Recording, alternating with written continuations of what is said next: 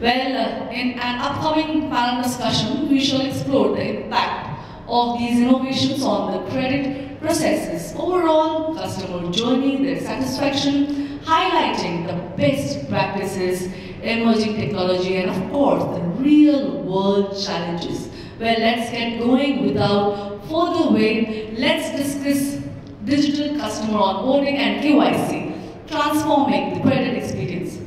Before we move ahead to the panel discussion, I will myself like to thank all the panelists for coming on board, taking time out of their busy schedule. Industry experts and leaders have joined us today. Out of the very busy schedule, they're going to share some very, very informative insights. Well, let's get going on that note. So I'll call one by one our panelists for this absolutely productive panel discussion happening here. I'd like to call upon and request NEHA KABRA, Head AML Industry Speaker, to please join us on stage. Can you have a huge round of applause, everyone? Also, I'll request you according to the screens. I'll request you to be seated. Thank you so much for joining us. Absolutely looking for such an amazing session out here. Along with, I'll call upon Deepak, Malik, Group Executive Vice President, Yes Bank. Can you have a huge round of applause for Mr. Malik? Along with Mazin, Abdullah, Head of Co-Lending and Fundraise, CRED. Can we have a huge round of applause for him? Well, we are very delighted our industry experts have joined us, and of course, lastly, I would like to request our moderator, who is the captain of this ship, to guide us further. Gursharan, right? Bansal, CGM and CSMO India Post Payments Bank to join us. Can we have a huge round of applause, everyone?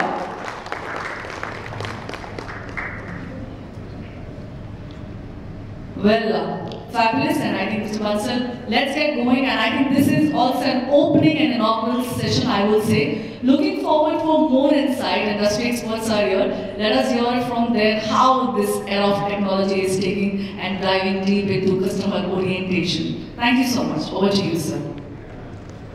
Thank you, and thank you, `Cynex, for this opportunity to interact and be on this panel and discuss the various aspects of the digital customer onboarding and KYC transforming the credit experience. Just to give you a little background, the credit industry is undergoing a real transformation. If you look at it, not only the customer onboarding in terms of the bank accounts, I, for example, from my experience as Chief General Manager and CSMO India Post Payments Bank, I must share with you that today we have reduced the customer onboarding journey after doing the KYC on a savings account, current account, from a few days, few hours to less than 2 to 3 minutes. Today we have onboarded 9 crore customers across India, in the farthest corners of India, and in these 9 crore customers, we don't have any single paper at all. The cost of onboarding a customer on a savings account, based on the paper-based account opening forms and this and that, has come down from almost 600 rupees to just about 3 rupees. Just about 3 rupees. So you can imagine the kind of speed, convenience, the economies of scale that we have looked at. Similarly, on the customer onboarding KYC experience for the credit, typically we or the government is looking at transforming this process and digital onboarding, digital credit decision making. And if you look at it, the idea is to gradually shift the unorganized credit lending, unorganized lending to organized sector. So currently, if you look at it, the size of the organized retail lending annually is about 30 lakh crores, and just about 30% of that is organized lending. So rest of it is almost unorganized lending. So coming to that, and coming back to the panelists and discussing the various agenda items and the questions. So first, I would like to ask Mazin, Abdullah, how digital KYC is helping to onboard customers faster with automated KYC parameter verifications, credit checks, geolocation mapping, eligibility checks, and various other parameters digitally to speed up the KYC onboarding. Hi, am I audible? Hi, thanks, Gursharan. I think as far as KYC is concerned, I think it's an interesting thing. It says, and what it means is know your customer. I think what has happened in the last few years, KYC has become KYD, so which is know your documents, right? So as long as I have your PAN and as long as I have your Aadhaar, I know you, and that's how the account opening was getting done, right? I think let's go back maybe a couple of decades back, right? I think what used to happen is you used to go to a bank, used to meet the bank manager. The bank manager used to also know the person who is introducing you to the bank, maybe your parents or your friends or your colleagues or your neighbor, etc. Right? So the bank will know who you are, yeah? Who introduced you, where do you live, what do you do, what work you do, where do you stay, where you are originally from, right? So in that sense, the bank truly knew who the customer is, right? The bank knew the customer, right? And that's why it was called, and even globally, right? Know your customer, right? I think then we moved to a new sort of a thing where, it became all about, as I said, KYD, right? Just to know the documents, right? I have these two documents and I'll open the account or I'll start the credit relationship, etc. Right? I think, and having these two documents obviously came with it a lot of risk, right? Because you have very, very limited information about the customer.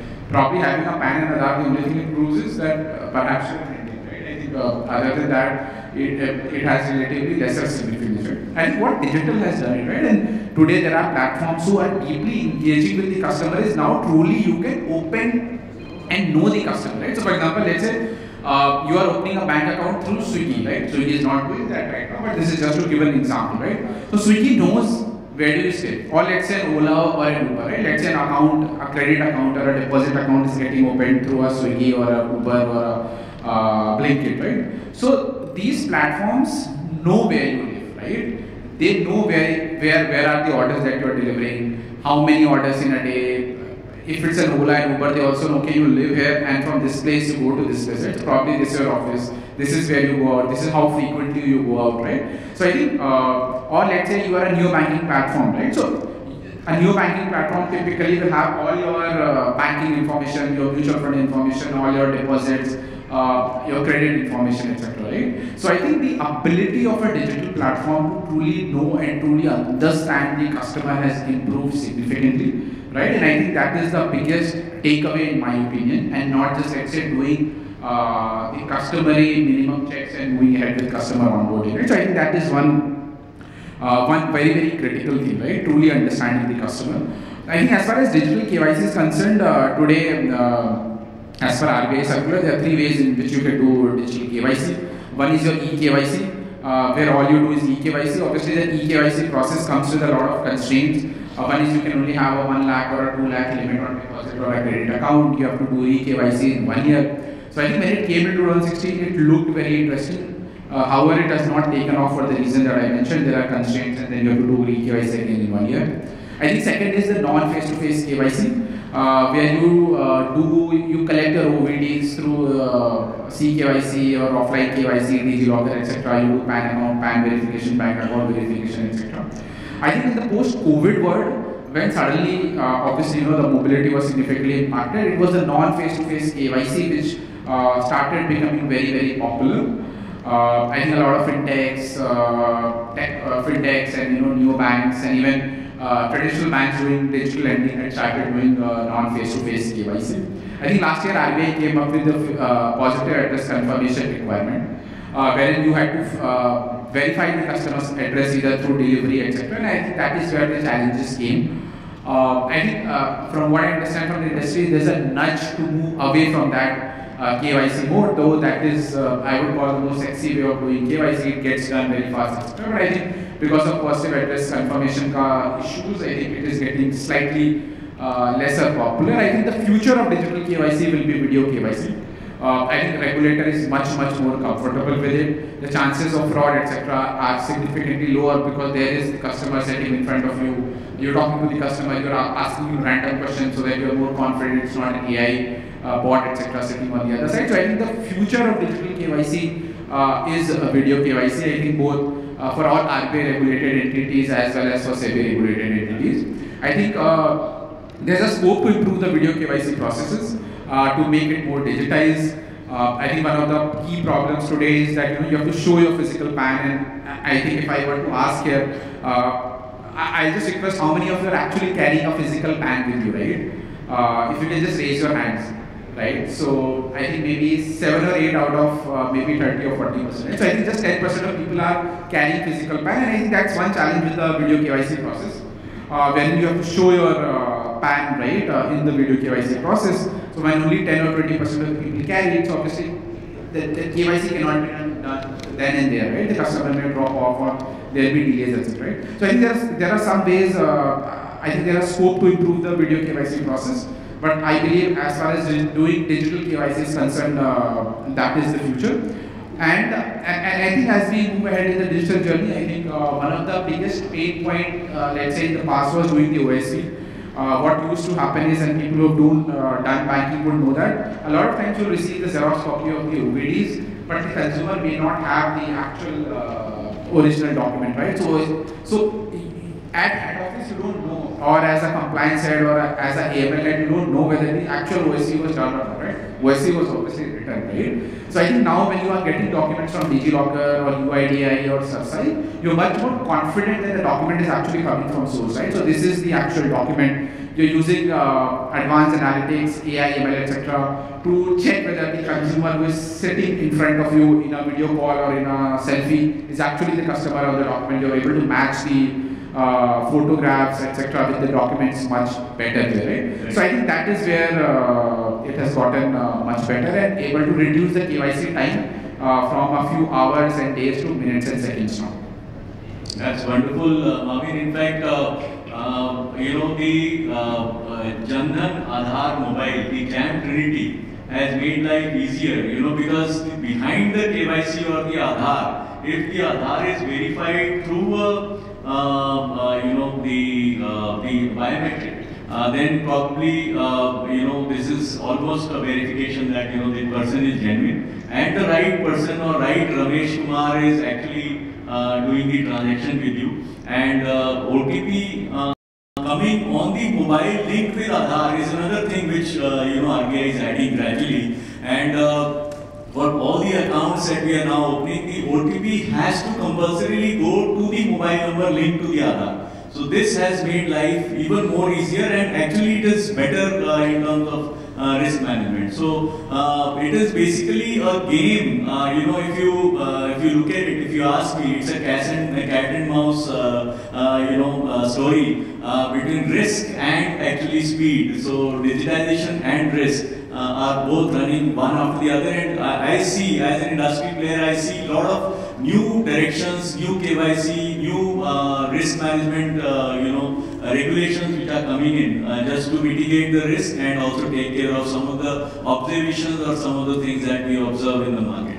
So now coming to our second speaker, Deepak. So we've heard a lot of things spoken by Mazin, and so basically, as you all, you know, as he has also mentioned that earlier, people used to carry loads of papers, you know, photocopies of the statements, bank statements, and Aadhaar, and PAN card, and this and that. And sometimes, as he mentioned, that OSP वो लिखना होता था bank manager को, still he would just write it because customer को जानता है या he has heard about the customer, and still he writes. So now, how does the digitization process, you know, how do you think that has really reduced the speed, time, and the efforts of the customer as well as the bank? Thanks for asking the question. All of us are aware, like digitization, it has come a long way in the last couple of years. We all faced COVID together. We know prior to that and after that, the kind of digitization which has happened. So if we remember the way people used to take loans a couple of years back, right? And when they even now in some tier 3, tier 4 cities, how it would typically happen is that as a customer, you will walk in to a branch, try to meet who is the loan officer, get some kind of loan application, try to fill it up, you won't understand a couple of things, so many jargons would be written. Some information may not be available to you, right? Because they'll be asking where was the account open, what is the account number, what is the limit, what is the balance now, right? What is the EMI amount, what is the date of payment, and so on and so on, right? So once you have, let's say, filled in the application, then you have the documents which you need to submit. As my fellow colleagues mentioned, that one copy of KYC document, then someone has to do OVD, that is original C verified. Then it comes to bank statement, right? Then it comes to any other income document like salary slip or other financial statements. So if you're lucky, maybe like your application would be taken by the loan officer, then he'll say, yes, I'll do it. So we can meet after 2 or 3 days. Once he appraises your case, maybe like he wants to visit the borrower at his place, if the loan amount is beyond a specific threshold, he'll visit him. So another day goes by. Then maybe like you're lucky, then you'll get your sanction letter within 5 days, right? So once the sanction letter is received, now you have to sign loan documents. Again, you will happen to maybe like leave your place of business or your job. You have to walk into the branch, sign the loan documents, and finally you take your loan. So it's around 7 days of journey if you don't face any kind of bottlenecks. So this is what we are talking about without any digitalization, right? Now look at the power of digitalization. You don't visit the branch. You, from the comfort of your homes, from your mobile itself, you are able to apply for the loan. One, right? So you don't need any physical loan application, print out, nothing to be filled in with your own handwriting or nothing to be signed. KYC document, much easier. As my fellow colleague asked, Majid, like how many of you are carrying your, let's say, physical PAN card? So you don't need, you just need to mention PAN card, banks are able to validate that.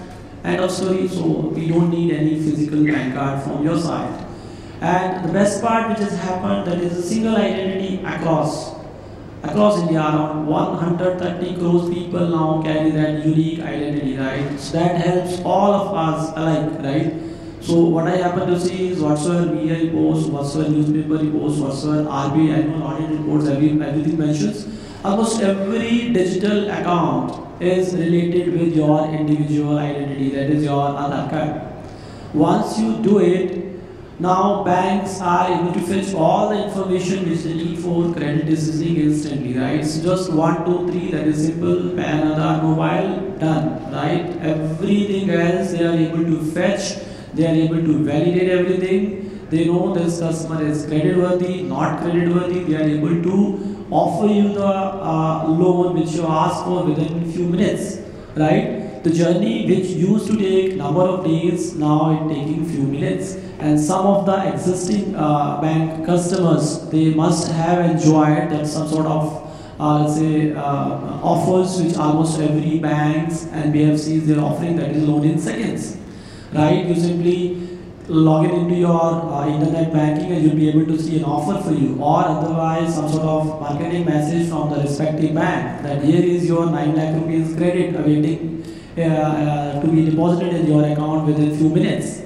right? So this is how the journey is transformed, right? From a complex to simple, from a very lengthy journey to very short journey, taking a lot of effort to now almost negligible efforts. This is one part of, let's say, customer journey which is improvised. Now you go to the second step. The physical journeys, while they were happening, the data was there across different branches of the bank or the company, sorry, or the institution, right? So that data was already lying in different buckets, right? Different people have different perspectives about different customers, but you are not able to analyze anything, right? Now, because everything is coming digitally, you are able to analyze this data very, very well. You can define your customer segments, you can define what these customers need from you, you can personalize these offers, right? And as per the one of the research report which I just happened to see, the newer generation customers, right, Gen Zs or millennials, which we could call as who are highly earning people, right? They say 57% of these people, they are likely to leave their current banker if they get some kind of personalized offers, right? So this is the power of this data analytics which is now sitting with all the banks, right? Now, last but not the least, the compliance or the regulatory burden while you enter into digitization. It's very easy, right? But if you see digital lending guidelines given by Reserve Bank of India, it puts a lot of onus on all the lenders to comply with various requirements, because finally you are playing with the customers, right? You are working with customers. You have all their private data with you, right? So data encryptions, right? And if a customer has somehow done something mistakenly, then there is some kind of free cancellation of loans and other things. So everything becomes possible when you have everything digital, right? So overall, I believe digitalization has made lives easier, but it has other aspect also, because when we see the number of frauds, right, they too are increasing. So here I think rest my conversation. So thank you, Deepak. Very informative, discussion that you've done. Now coming to the, even the higher aspect of digital lending, which is the use of AI and machine learning, RPA tools, etc. And this basically, setting up algorithms, generative machine learning. So all this, over the last 2 years, this is the new buzzword. And generative AI itself, is creating ripples across the various industries, I would say, and more so in the lending sector as well. So, would like to NEHA to now come back to us and tell us about what is happening and how the KYC and the entire processes can be improved using AI/ML. Thanks a lot, sir. But before answering what Mr. Rai has actually spoken about or asked a question, I will again go to the previous question which is being answered by Mr. Malik. I said, why are we here? I mean, what is the purpose of we being here? Anyone? Okay. Let me answer that. So we are here for understanding why digitization.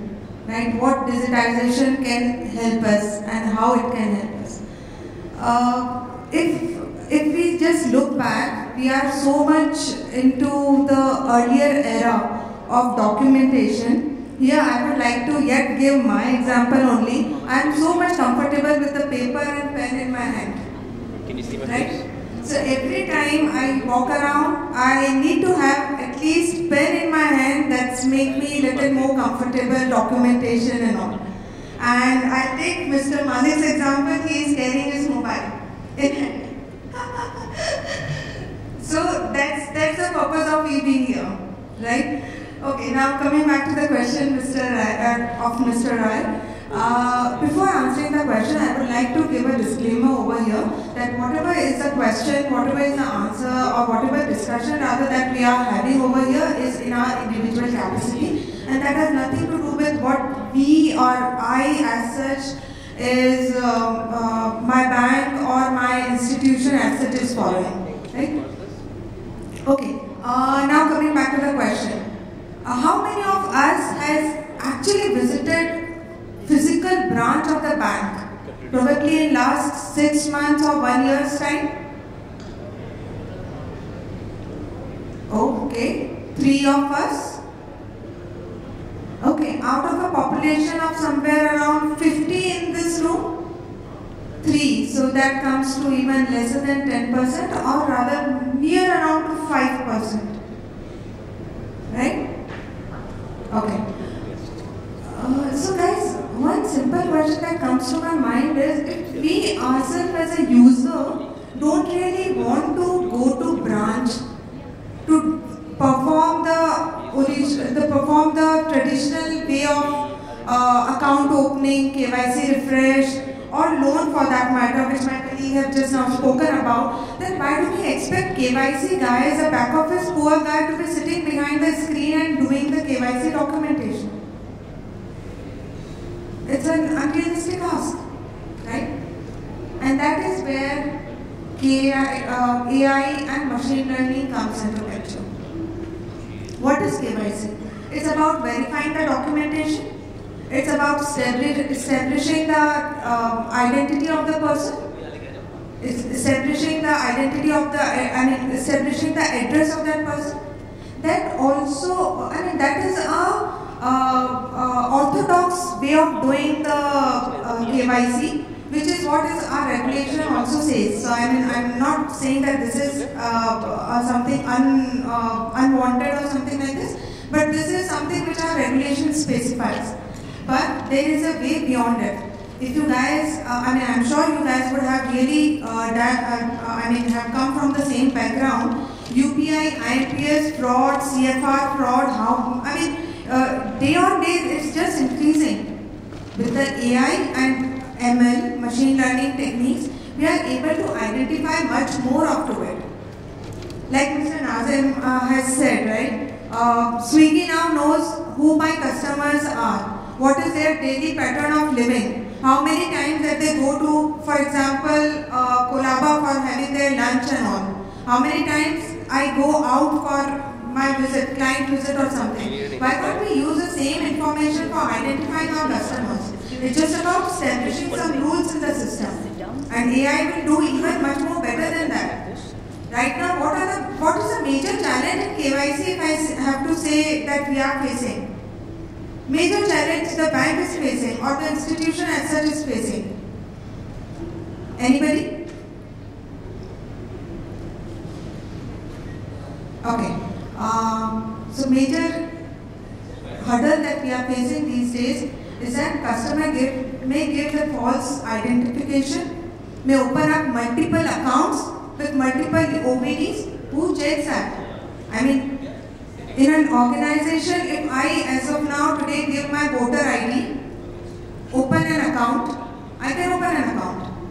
And I can go to some other institution, can open account with probably Aadhaar, I can open. Because these are rather, why I am talking about different organization. I mean, within the same organization, I can of course go to different organization and open as many accounts as I want, but within the same organization, I can go, right? But that is where this AI and machine learning and RPA comes into picture, right? So, I mean, nothing that stops banks, financial institutions to adopt these machine learnings, to have the processes being developed, have the linkages being set up with UIDAI, NSDL, CERSAI portals to understand and verify the authenticity of the documents that have been given, and even to that extent the driving licenses and the passports to that some extent can also be validated, and that suffices for our KYC process, and that's how we have to live about it, right? Yeah, thank you, Neha. In fact, if you've read the news just about a few days back, in Infosys, which has got a team strength or employee strength of about 3.5 lakh employees. Over the last 2 years, they have trained almost 2 lakh people on AI, techniques. So this is the kind of seriousness, you see that in terms of the AI. All the IT companies, the tech companies, they are, looking at AI, and developing the AI and generative AI modules. In our bank, for example, just to give you a little idea, we have, because we are currently doing almost 4 crore transactions every day on a base of about 90 million customers or 9 crore customers. And we are now looking at, SNA alerts, which is the SAS AML guided, alerts, which is on T+1 basis. But we are now looking at expanding it to RTTM, which is real-time transaction monitoring, which is again a tool which is coming into play, which is being developed to assess the risk in terms of transactions such as, just to give you an example, let's say for example an account is dormant, for the last 6 months to 1 year, he is transacting nothing, and suddenly he starts transacting very high volume transactions or very big transactions. So that throws up, signals, or that throws up, risk, this thing. So then the decision of the AML team or the risk monitoring team is to whether stop the transaction, delay the transaction, or allow the transaction. So those kind of this thing. And even today, for example, most of you have seen that, in case you are transacting a big amount, you immediately receive a call from the call center, maybe an IVR call trying to cross-check whether this transaction has been really done by you or not, right? Do you all receive that call or not? You all receive that. So these are the kind of real-time transaction monitoring. So for example, one person is making a transaction to say 50 accounts in a span of say 1 hour. So it throws up an alert and immediately the transaction has to be monitored and action has to be taken. And similarly, there are so many cybercrime, portal reports. There are unauthorized debit, customer complaints which come in. So immediately we try and put a freeze. And RBI and along with the NPCI, they are also now trying to develop techniques whereby in case of such complaints, for example, a customer, he has defrauded a customer, say, by an amount of, say, 5 lakh rupees, and he has transferred it to 5 different accounts. So, in case, before he withdraws money from those 5 different accounts, if a freeze is put on those 5 accounts, still some money can be saved. But in case the time goes by and he gets the opportunity to, transfer it again and again and again to different accounts, and he withdraws the money in cash and he's gone. So by that time, in case it's a question of time only. How quickly, how fast you react, and how fast the freeze can be put. So in terms of the manual processes which are currently in play and which are being done by, today, even if, let's say, a cybercrime portal, he gets a call and he asks the primary bank from where the bank amount has been withdrawn, and from there, the moment they get the account details of the accounts where the money has moved out, immediately the freeze can be put by the cybercrime portal. So therefore, the things are moving at a faster pace. People, the law enforcement agencies or the banks and the organizations, they are also learning and they are also trying to, as I said, it's a cat and mouse game, and as the crime and the risk and the things go on, things also, the organizations or the lenders and all, they also move ahead. So coming back to now, again, the questions. So coming back to Deepak, so digitalization of KYC and credit decision automation helps in reducing risk of fraud substantially. So how do you think that pre and post disbursement at both levels, the digitalization helps in preventing fraud? Good question. I think you started from where I had ended my last question, right? So I said, while digitalization has helped us to reap the benefits by reducing debt, enhancing customer experience, but the number of frauds, they are increasing. So the number of frauds, when it comes to the latest report which RBI just published last week for the annual year compared to 23-24, it mentions the number of frauds have increased from around 9,000 in 22 to around 36,000 in 24, right? But if you see on the contrary, the amount involved for the frauds, that has reduced substantially from 45,000 crores to it's around 13,000 crores, right?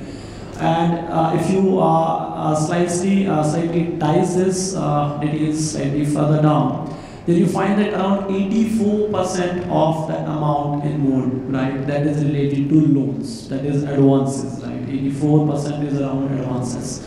And another 11% is related to credit cards and internet banking related frauds.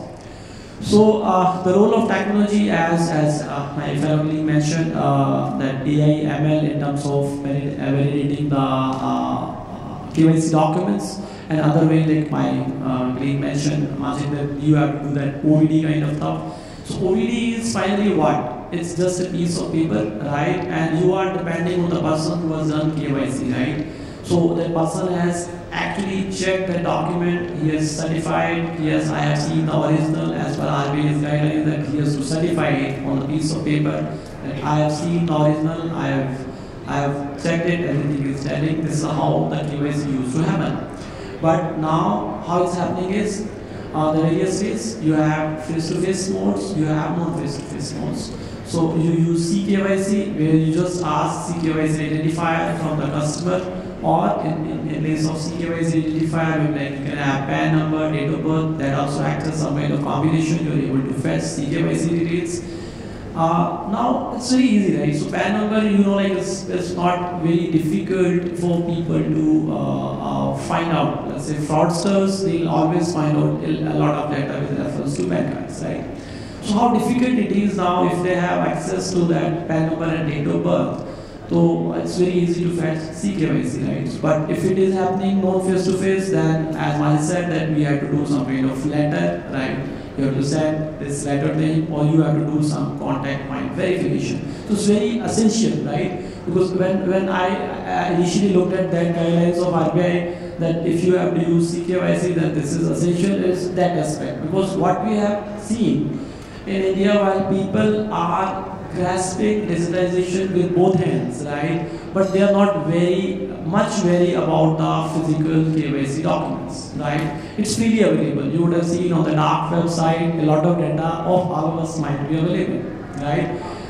So there is a link. If you want to see, you can see am I spoofed? If you put in am I spoofed, it will ask your email ID. You mention it would mention that your email ID has been shared with various people on various occasions, because your data with Zomato, with Swiggy, with different other organizations which we don't care much, right? Every one of us uses, let's say one-timers here, we use you as internet cafes, right? You left a lot of data. I'm telling you, so you are not even aware of the kind of data you have left. You simply leave your name, mobile number with almost every restaurant where you do some sort of booking, right? You love those, right? But everywhere you are leaving your digital footprints. Believe me, these are catchy, right? So these are some areas where fraudsters catch hold of the data. Once they have your PI information available, they have your name, they have your date of birth, they have your PAN number, they have your address, they have your mobile number, they have your email ID. Just see how difficult it is for those people now to showcase themselves as you and approach various banks, fintechs, claiming that they are the same person whose documents they are carrying. So that becomes very difficult. But now, the government is also trying to keep pace with that, right? So now, one of the guidelines which RBI had mentioned that your Aadhaar PAN, they have to be linked. I think last date was 31st of May, right? Then you are using the mobile number which is associated with your Aadhaar, that has to be the same number which you are using it for your bank accounts, right? So this is another way of catching hold of this. Now, for every video KYC, again the Aadhaar validation or the 𝐶KYC validation, that is must, followed by showing your original PAN card. Again, the challenge which Mazin was mentioning, that many of us may not carry this original. Right? So original would be with the real person only, right? Who is the owner of that PAN, right? So photocopy anyone can carry. So these are the kind of, I think, areas where technology per se has helped us to take care of frauds. This is, let's say, before a disbursement. Now, after disbursement, again, technology helps us in many ways, right? So currently, almost all the banks, they have data about the customer's transactions, right?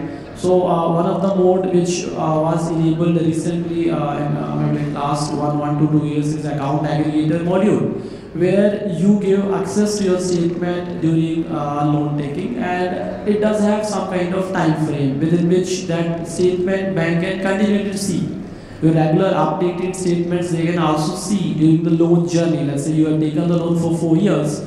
So that account aggregator, if you're given consent, that this consent is valid for next 4 years. So they are able to see your real-time data, right? They are able to see your transaction pattern. They are able to see how this particular account is performing, right? And so many other tools have come these days, like where your social indicators, right? So your social media handles, be it LinkedIn, Facebook, X, right? Instagram.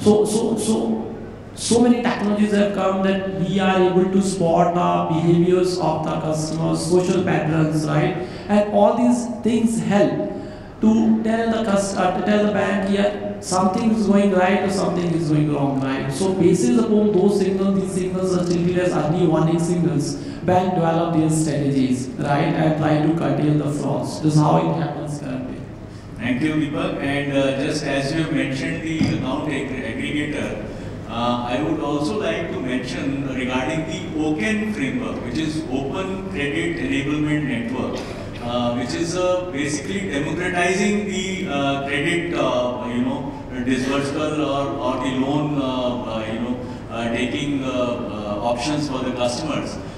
So basically this, what happens is that there are, through the account aggregators, there are basically two kinds of players, which is FIPs, which are financial information providers, and FIUs, which are the financial information users, which are the banks.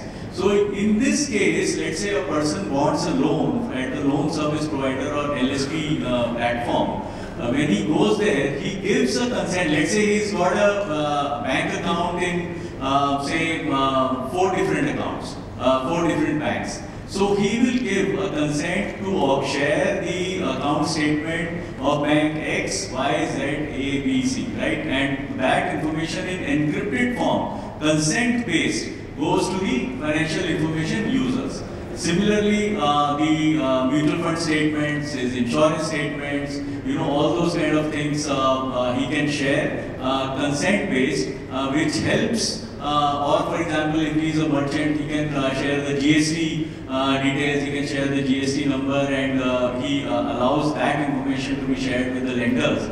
And basis that, let's say, FIUs are, say, there are, it's an open architecture, as I said. So there are 5 lenders who are willing to give him loan based on his geotagging or his location or the size or the kind of loan that he's asking. So, and the based on the BRE 1, or let's say BRE Business Rule Engine 1, he, say 5 lenders come ahead, they all offer, say, a credit, offering. Let's say I give you a loan for 5 years of this much amount. Let's say one gives a 10 lakhs loan for 10%. The other guys gives a 15 lakh loan for say at 12%. So those kind of offers, and then the customer has the option to evaluate, and then he he can take the loan from any of the lending options.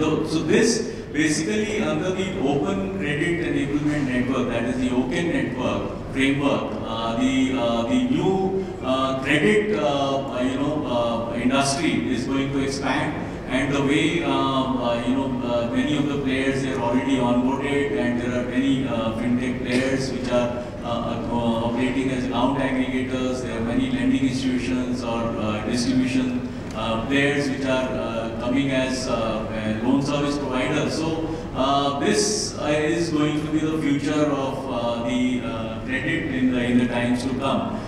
Just to give you an idea, the kind of digital lending which has happened, for example, on Paytm.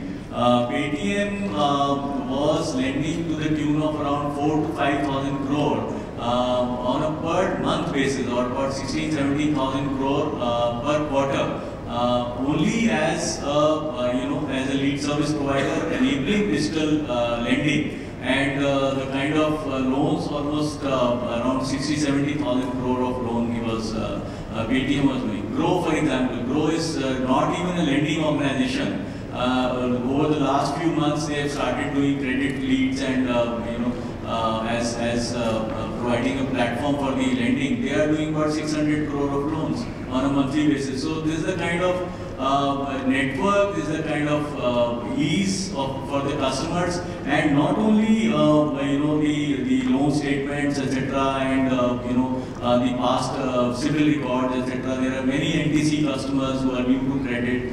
There are some surrogates on the basis of which also the lenders are willing to extend loans and willing to give loans. But definitely, I would say, I mean, Mazin, you have been into a lot of digital credits and all. So you would agree that even the credit, sometimes the lenders, they feel that they need to have some physical network to back it.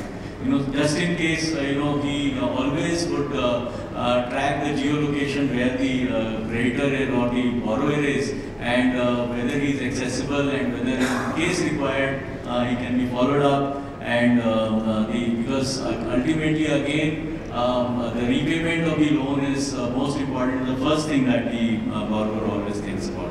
So just as one last question to Mazin. So regarding the compliance, again, while we are lending, we are all working, we are all regulated entities, REs as we say. How, the digitization, or the KYC or the AML, etc., and the automation helps in meeting the regulatory compliance requirements? I think I have only 5 minutes, right? I think I'll focus on the anti-money laundering part. I'll give an example, right? There was a very common money laundering which was happening by the e-commerce firm, right? And what was happening is, and there were pockets in India where this was happening, is a lot of people will order high value items on cash on delivery, right? So you will deliver it. Let's say they'll order a TV of 80,000 cash on delivery. The consumer will pay 80,000 cash to the agent, right? And then they'll return the item, right? So most likely they'll not open the item, they'll return for whatever reason. Right now, when you return, right, the money will come into your bank account, right? So they are converting cash to funds in bank accounts, converting black money to white money using e-commerce, right? And this was happening as a significantly large scale, right? And I think it was primarily because of money, because of the AI and the ML tools, that this this money laundering would be detected, right? So I think what digitization, artificial intelligence, advanced analytics is able to do is, now you are able to look large amount of data. You are able to also look at unstructured data, unrelated data, analyze them very fast, and come to a conclusion as to where is it that there is a compliance breach, where is it that there are instances of fraud, and I think you already gave some examples around this, right? Where in the moment you make a very high value transaction, right, you will most likely, or you do a transaction to a location which is a high risk, right?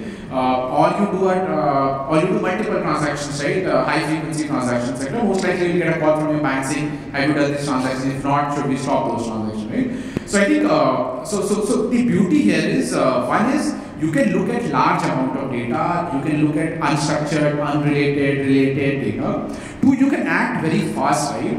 I mean, today if you do a transaction, let's say in a location where you are normally not present, right? Let's say X location in India, right? You live in India, let's say you have made a credit to a person, let's say who lives in Rajasthan or UP, right? Nothing unusual, just that usually you do all your UPI transactions in Bombay, and suddenly you've done one transaction in Rajasthan, right? So I think most likely in seconds or maybe a minute you receive a call saying, is this your transaction, etc. Right? So I think that is the beauty of the advanced analytics tools that we have today. You can look at large amount of data and identify patterns and act on them very quickly and prevent fraud, right? So I think as we use, we use analytics not just to onboard the customer fast also, so not just to increase the business or sales fast, but to also control the risk and compliance also very fast. And I think that's a 360-degree solution that some of these analytics and digitization is able to offer us.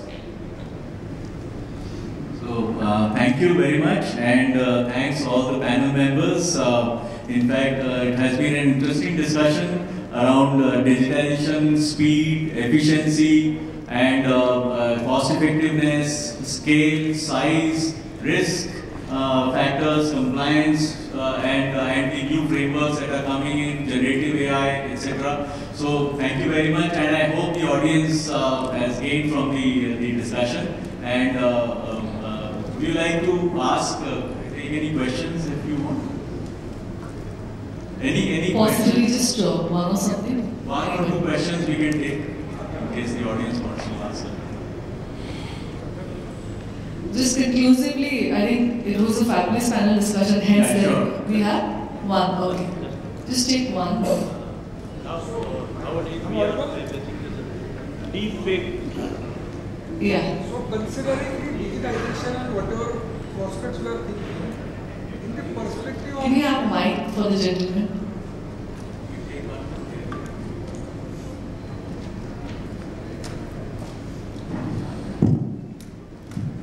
I'll also request you to introduce yourself, company, and then go ahead with the question. Yeah. Thank you. Yes. Namaste. Myself Pramod Ladda. I am a director of Indrayani Cooperative Bank from Pune.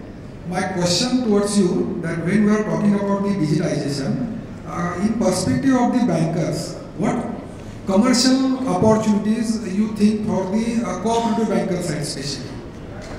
Very simple and straight question. The commercial aspect of the banker. So how the banker, effectively gains from the digitalization. So, Pramod, are you wanting to ask that how digitalization is helping banks for commercial benefits or something different? Yes. Let us just be very clear. The reason behind that, RBI and the regulatory is insisting us to deploy the KYC and all this stuff. So we are increasing our cost in one side. So ultimately, we cannot ask any revenue generation from the customer side. So can you suggest any light on, for the cooperative banker especially, that how to mitigate that extra cost burden on the banker side? Understand that. So this has the same significance which Mr. Bansal you said, that instead of spending around 600 rupees for doing KYC for opening of a savings account, now you're spending around 3 rupees, right? So maybe like this is one of the dilemma for many banks, which I want to say. While you invest in technology, it is an expense, right? It sits in a books in the same year when you're incurring that expense, and the benefits you are going to reap over a period of time, right? So it helps you in numerous ways, right? As Mr. Bansal rightly mentioned. First expense has already happened when you have made your KYC processes digitalized. You set up a team who is doing video KYC, you set up the infra, you ensure that information, everything you are doing digital, everything is secure. So expenses are done, right? Now they are just recurring expenses for your people who are doing video KYC or the technology AMCs and other things, right? But just now look at the same thing. You have now, let's say 15 people, I'm just quoting an example, 15 people, now they're just doing video KYC for you. So people on the contrary, salesperson, if he has to do now a video KYC in place of video KYC, he has to do a manual physical KYC in Pune. You will go from Deccan Gymkhana to Hubsat, right? So I think it will take 1 hour, one side, Anajana is 2 hours, right? You look at now 2 hours of commutation time of that salesperson which is just spending for doing a KYC. On the contrary, this video KYC, it happens in less than 5 minutes, sitting from the comfort of customer's home, your home, right? So what will happen is, it will have some gestation period within which your cost would be amortized and you'll be able to reap the benefits. Right? Once the scale comes, right? Once over a period of time when the scale comes, you'll be able to reap far richer benefits. This is the example you would have seen in all the newspapers. All companies like the like of Zomato, Swiggy, they're burning money initially just to grab more customers. Once the customers become habitual of using their platform, they start making money. Right? I think this is all I want to answer. Hope I answered your question. Well, I would like to add on to what what my colleague has mentioned. So you, Mr. Pramod, you are from Cooperative Bank, right? Yes. Okay, so you have got license from RBI? Okay. Let me frame my question this way. What if your license has been gone or RBI cancels it tomorrow? What is more important? License is more important. Right? Okay. That is precisely my answer to the question would be. Your license is important because that is the very basic existence of yours. And you have to exist within the pyramid of the regulations defined by RBI or for that matter SEBI or whatever other NHB sort of word basically. Right? If the digitization is a need of ours, no regulation specifies to what extent that you have to go to digitization. That is as per the risk perception or the capacity of the organization. But that needs to be done. Like an example which has been just cited by one of my colleagues, right? Using e-commerce, the black money was converting into white. Okay, that was a simple. I mean, that was not a grave. I mean, that was an intense example. But what if your bank or cooperative bank is getting used for terrorist financing? Yeah, and what if multiple accounts have been opened up using different OVDs which you are not, as a bank, you are not able to identify. What if you go wrong onto these KYC norms? Threat on your license, basic license. Yeah. So my question was, what opportunity I can see in the digitization? Compliance, my bank is thinking towards the governance. Compliance is the base. So that is 100% compliant. Right. My question was like India Post Bank, very appreciating that the work they are doing. So considering the digitization, what other opportunities are there for the cooperative bank? That was my question. I think, one very simple answer is speed and scale. A banker, for example, as a lending organization, I can reach a scale which I cannot imagine while doing everything physically because of the time, because of the cost, and also probably the customer also benefits because then while I am saving the cost of lending, thereby I can actually give him a loan also at a lower cost. So the customer is benefiting, the lender or the bank is benefiting, and as Deepak had mentioned, even at the time of collections, at the time of collections, if I have a digital track record, so I can, put credit or checks in my system that in case there is an unusual activity in his bank accounts, he is withdrawing money and trying to run away. Let's say he's got 5 accounts, पांचों में से पैसा उसने निकाला suddenly, and that shows that probably he's trying to run away and trying to some hanky-panky kind of thing happening. So immediately I can speed up my collections, recoveries. So those kind of things, digitalization actually helps in terms of reducing costs, scale, and efficiency, as well as ease of the customers, convenience to the customers, UI, UX, everything. It is, it's something which is great. Thank you. Well, fabulous. I think we are short on time, so I'll conclude it that way that this transformation on digitalization definitely will take one. Yeah, definitely. Leaders are here, so definitely you can always engage. Huge round of applause for super amazing panel. Can we have a zestful round of applause? Of course, the entire digitalization is going to definitely help it make more secure, which is very important, more faster, and of course more and more customer friendly and centric. That's what we have to take these key pointers. Well, fabulous, and to felicitate the panel, I'll request Vinesh Shah, Chief Business Officer, Craft Silicon, to please come on stage. And can we have a huge round of applause for Vinesh Shah, Chief Business Officer, Craft Silicon. Well, fabulous, and our leaders are always here, so if you have any query or any suggestion and want to know some insight, of course, they'll be more than glad to help us. Thank you so much, Mr. Shah, to join us one by one. I'll request you to please come forward and felicitate. I'll call upon NEHA KABRA, Head AML Industry Speaker, to please come on the center stage and accept the memento. Thank you so much for being here and sharing phenomenally gainful insights. Can we have a huge round of applause for him, please? Calling upon Deepak, Malik, Group Executive Vice President, Yes Bank, please accept the memento. A fabulous set of discussion. Thank you so much for your expertise and experience out here. Can we have a huge round of applause for him as well? Mazin Abdullah, Head of Co-Lending and Fundraise CRED. Thank you so much for sharing this insight. Absolutely productive, making this panel discussion a very high-yielding one. Thank you so much. And of course, last but not the least, the entire captain of our ship who actually guided us through the panel discussion is Gursharan, Bansal, CGMN, CSMO India, Post-Payment Bank. Thank you. And I'll request all the panelists along with the moderator for a group picture, please, along with the mementos, along with the mementos of group picture. Yeah. I think, come on, this calls for a huge round of applause. Come on, everyone. Thank you.